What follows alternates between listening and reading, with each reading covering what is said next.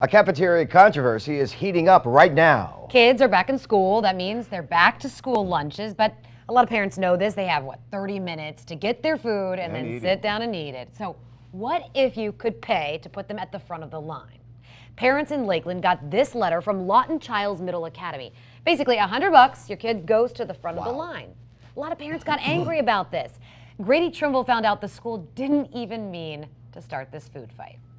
Like, they can't have thought, hey, this is a great idea. A letter sent home in an orientation packet to hundreds of students at Lawton Childs Middle Academy caught Chris Stevenson off guard. Yeah, flip through, fill it out, next one, fill it out, next one, read it, and went, that's not okay. It was a fundraising letter from the school's Parent-Teacher-Student Association, or PTSA. Students who give $100 or more get a front-of-the-lunch line pass. The last thing you really want to do is add like a food hierarchy. Stevenson says his problem with it isn't just about a student getting his food before somebody else. It's about a kid getting privileges over his classmates just because his parents make a little bit more money than the others. It's 2017, this is not 1960s. We're not telling people to go to the back of the bus because you're poor.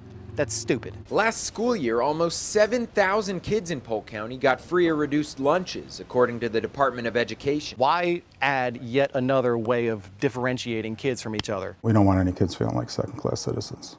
The school's principal says he had no idea the letter went out. He heard parents' complaints and immediately sent an email saying he doesn't approve of it. As a parent of two students here, not very happy. He says he never signed off on the PTSA's letter before it was distributed, which is supposed to be the policy.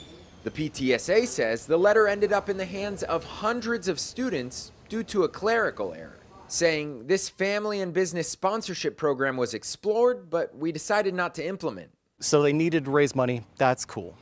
There are a lot of other schools that do it in ways that are much less privileged. If they want to collect money in the future, Stevenson suggests sticking to old-fashioned rewards, like a brick with your name on it. In Lakeland, Grady Trimble, 10 News.